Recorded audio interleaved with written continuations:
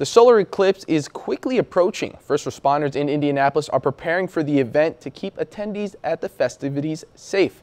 Claire Curry reports. Here in Indianapolis, it is all hands on deck for emergency officials before, during, and after April 8th festivities.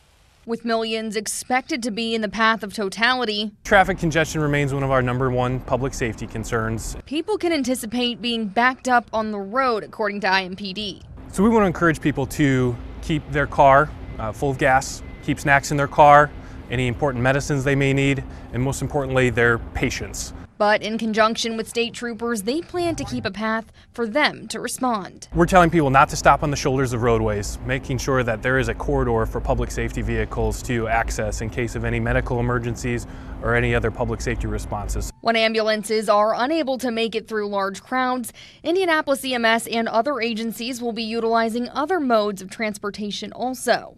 We'll have bike units, extra bike units deployed downtown in case traffic gets backed up so that we can respond to calls quickly. IEMS adds with the mass amounts of people viewing the phenomenon, cell signal is a concern, but first responders will have multiple channels of communication to help keep everyone safe.